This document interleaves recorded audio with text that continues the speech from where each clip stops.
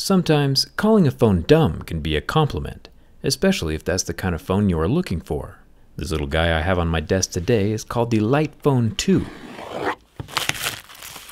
And like usual, we're going to find out if the Lightphone is a lightweight. Supposedly, this is one of those simple, minimalist phones that only do a few things, so you can reduce the amount of time spent staring at a screen, which of course is a healthy desire. But the unhealthy part of all of this is that the Lightphone still costs $300. And I don't know about you, but if I'm spending $300 on something, it better do some things, like more than one.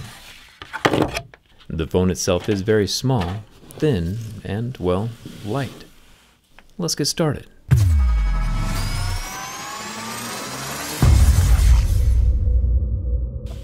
You might have noticed by now that the Lightphone's screen is a bit different. Instead of an AMOLED or LCD, this guy is an e-ink display, like an e-reader or a Kindle, meaning it has two colors, black and white, and a refresh rate of whenever I feel like it, which is usually after a button press or something.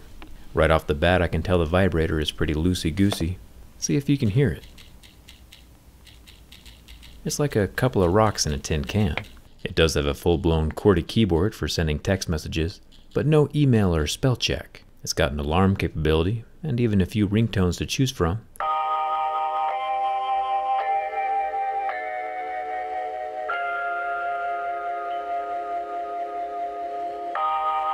And that's about it. No cameras, no internet, and probably no way of surviving what's coming. But let's keep going. The Lightphone 2 has that electronic paper e-ink screen that's just shy of 3 inches. At first glance and first touch, I thought the screen might be made of plastic, which usually scratches at a level 2 or 3. But it turns out that it's using a frosted, roughed-up glass layer that's acting like sandpaper to my Mohs hardness tools. You can see the markings at levels 3, 4, and 5, and these aren't scratches though, just permanent dust streaks from my picks. This means that the screen is still pretty resilient from actual physical damage, but if left alone with your keys or coins, it's going to get superficially scuffed up in a way that's difficult to clean. There is no front-facing camera on the Lightphone 2, nor can it receive picture messages. It's got the front proximity sensors and an earpiece grill below the glass and screen layer that won't be falling out on its own. The sides of the phone are made from plastic, along with the volume buttons that are placed on either side of the menu button.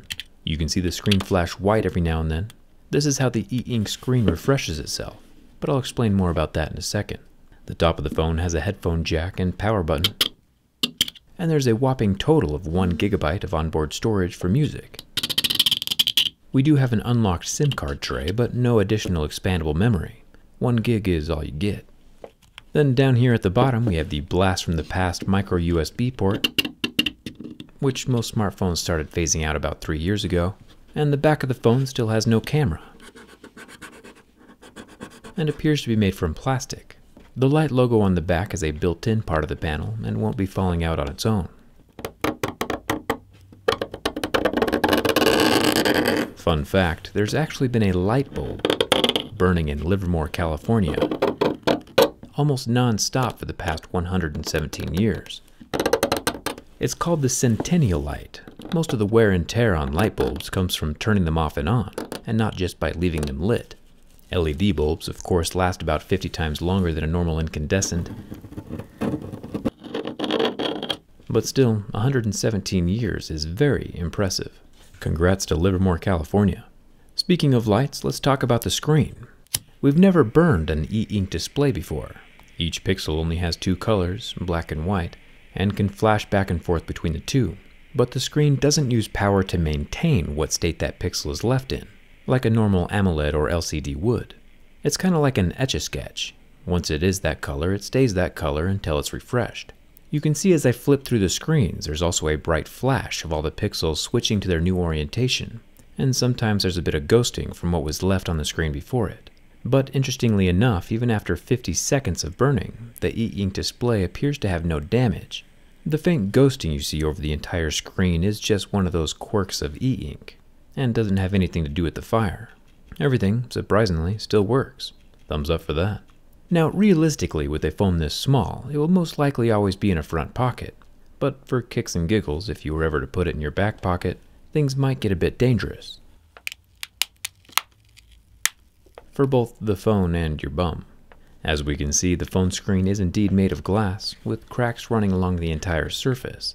And now, only the bottom strip of the screen below that crack is still working. The LitePhone 2 does not survive the bin test.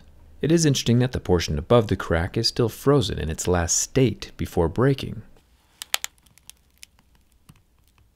The e-ink never had a chance to refresh or clear itself, so it's just permanently in that position now. And since we're already this far, we might as well just see what else is inside this little guy. Now, initially I thought the whole back housing might just pop off, like we've seen on some other cheaper Android phones. And even though I was successful with my use of brute force, this turned out to be the wrong way to open it up. And I'll show you why in just a second.